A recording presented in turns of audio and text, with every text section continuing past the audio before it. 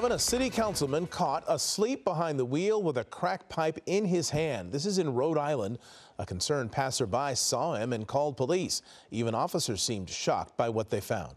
You're a councilman in Cranston, smoking crack with crack on you. What do you think the constituents would say? The councilman told them he had smoked crack earlier at his home after being clean for 13 years. He says he relapsed because of a bad divorce. Riley, who is an attorney, also resigned as chairman of the Cranston Republican Party. Hello, I'm Mark Brown. Get more great ABC7 content by clicking the subscribe button for our YouTube channel and download the ABC7 Los Angeles streaming app on Fire TV, Android TV, Apple TV, and Roku to watch on your TV.